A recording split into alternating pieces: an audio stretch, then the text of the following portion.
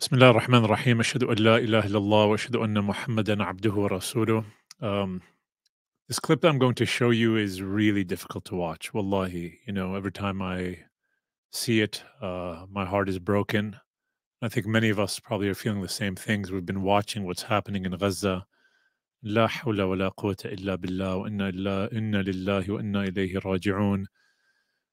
It's so hard to bear. Our hearts, all of us, are in places and spaces that we just keep asking Allah subhanahu wa ta'ala to give his mercy to them and that he subhanahu wa ta'ala makes their matters easy for them. And I saw this video on Instagram and I'm going to set the scene for you. And it's, as I said, it's not easy to watch. It's a Palestinian mother, a loving mother who left her house just to go get flour. As you know, they're being starved by the Israelis, not allowed to have any aid come within Gaza. And she went out, this mother, just to get some flour so she can try to bake something for her children. And she comes home and she finds that her home has been bombed by the Israelis and her family and her children killed. You can just saying that, La ilaha illa Rabbi. And so we see the reaction of this woman as this is happening, as this is unfolding to her in real time. And we ask Allah subhanahu wa ta'ala to give mercy to her, Ya Arhamar Rahimin. We ask Allah, Ya Rabbi, give mercy to her and the thousands of other Palestinians that this is happening to, Ya Arhamar Rahimin. Let's watch this together.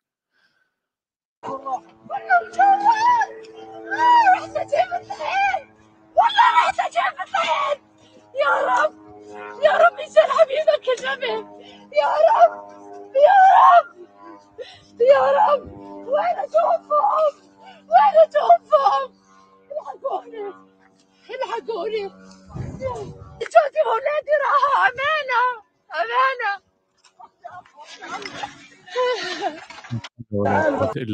لا حول ولا قوة إلا بالله إن لله وإنا إليه راجعون إن لله وإنا إليه راجعون. You can imagine as a parent, I'm a father and many of you watching this are probably mothers and fathers, and you can imagine the emotion, La ilaha illa Rabbi, you know.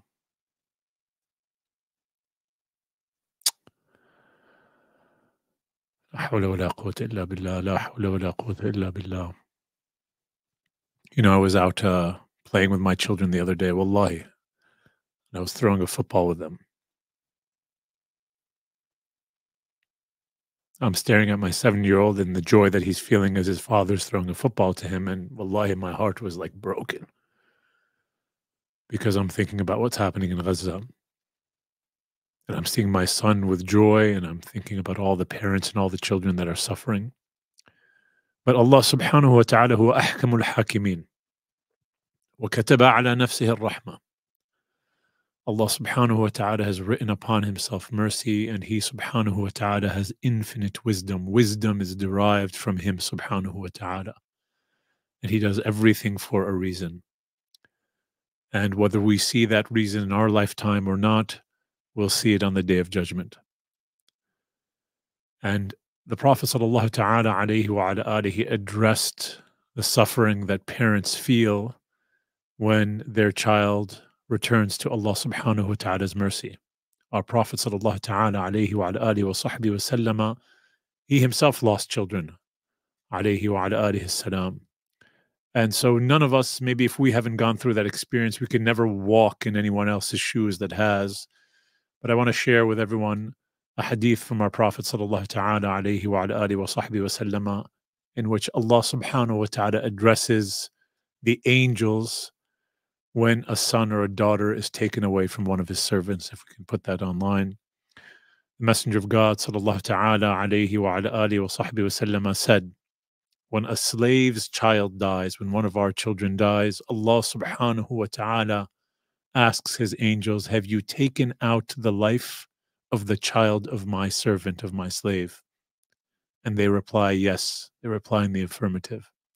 He subhanahu wa ta'ala asks, have you taken the fruit of his or her heart? Allah subhanahu wa ta'ala knows what our children mean to us. He knows how much we care, how much we love them. He knows their position with us.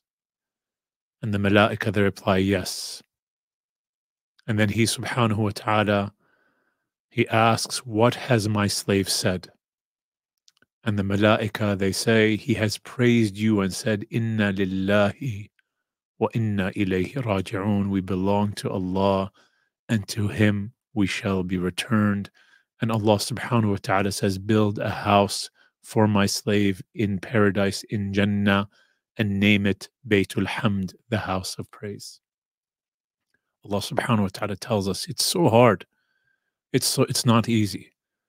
When we're afflicted with something, the response that we have to say, that we have to recognize is Inna lillahi wa inna ilayhi raji'un, that everything that we have is His subhanahu wa ta'ala, and we are to Him, and we will return to Him. And you saw this mother who just went to get flour. She comes back, and she's just yelling, Ya Rab, Ya Rab, Ya Rab, my Lord, Ya Allah, Ya Allah. She's recognizing Allah. You can imagine how much pain, all that Ya Rab that she's calling out to Him with. What's in that Ya Rab? Someone who just lost the fruit of their soul. And the Prophet sallallahu ta'ala alayhi wa ala alihi wa sahbihi wasallam, he also lost children. And he had a young son by the name of Ibrahim alayhi salam. And the Prophet sallallahu ta'ala alayhi wa ala alihi wa sahbihi wasallam, he lost Sayyidina Ibrahim at a young age. And the Prophet sallallahu ta'ala alayhi wa ala alihi wa sahbihi wasallam, he had held Ibrahim when Sayyidina Ibrahim alayhi salam was breathing his last few breaths. And the narration tells us that he kissed him. He kissed him and he smells him. Sallallahu ta'ala alayhi wa ala alihi wa sahbihi wa sallama. And I want to share with everyone this narration so you can see it as well, and you have it, and you know it, and you bring it to your hearts. And Sayyidina Rasulullah sallallahu ta'ala alayhi wa ala alihi wa sahbihi wa sallama, he starts to cry. And Sayyidina Abdurrahman bin Auf is there, and he's seeing the Messenger of God sallallahu ta'ala alayhi wa ala alihi wa sahbihi wa sallama crying. And he says, even you're weeping, O Messenger of God, you're crying.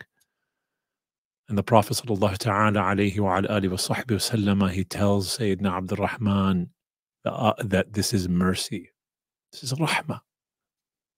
Who doesn't love their children? Who doesn't care about their children? So hard to see another child suffer. So hard to see your own children suffer. And he sallallahu ta'ala alayhi wa ala alihi wa sahbihi wa sallam, he tells Sayyidina Abdurrahman that this is a mercy from Allah Azza wa Jal. And then look at what he says here. He wept even more.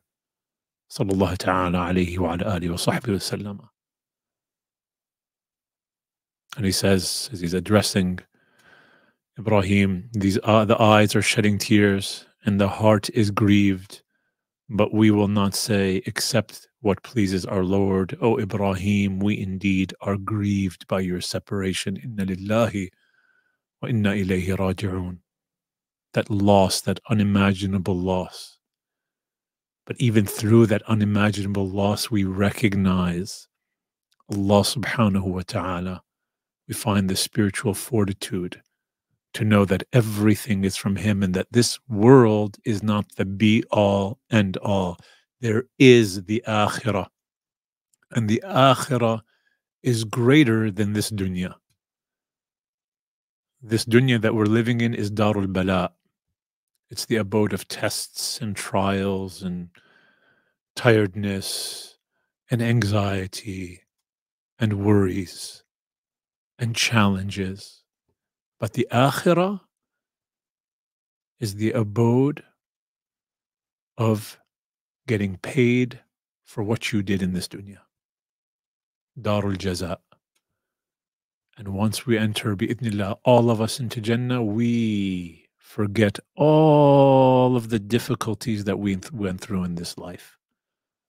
Our Prophet sallallahu ta'ala alayhi wa ala alihi wa sahbihi wa sallam, he tells us, look at this amazing nature of the akhirah. He tells us about a man who had all of the richness of this world, didn't go through any difficulty ever, nothing. And you can imagine this person lived what would be seen from a material standpoint as a perfect life.